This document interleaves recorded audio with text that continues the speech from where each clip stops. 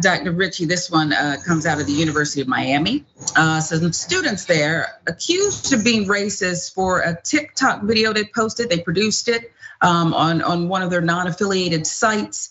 It seemed like a good idea at the time, but take a look.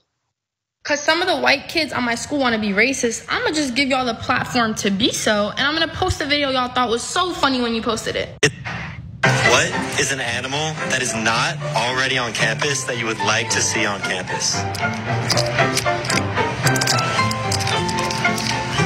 A gorilla.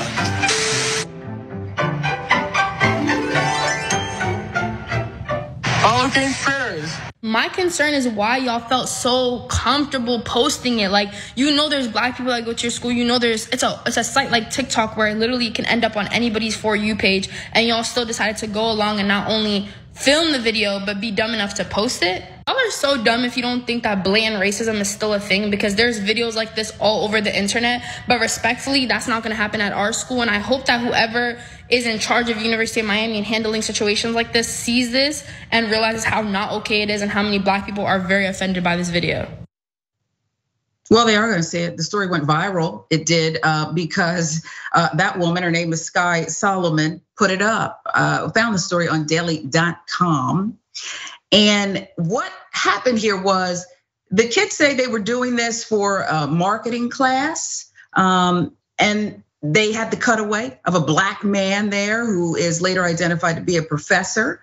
It would have just been another campy video, but they decided to do that. Now, I want to show you what at Kane Critters is saying, because they took down the video after it went viral, and they posted this statement later. Took down the video, they even took the whole TikTok down, but now it's back up. They claim the post was composed of 2 unaffiliated clips, campus-related animal question, and then a smirk from a man pleased by the interviewer's position in a tree. So they're basically saying, hey, we just put up a lot of videos, we spliced things together, and this was a horrible accident. Nonetheless, we're upset and we're embarrassed by this. We're just a team of students who created the account, again, as a class project, they say, which is absolutely ridiculous, because the real answer is they thought it was funny because somebody back there is racist. And I want to know what you think about it, Dr. Richey, because I think Sky Solomon did some good work here. The school's reacting.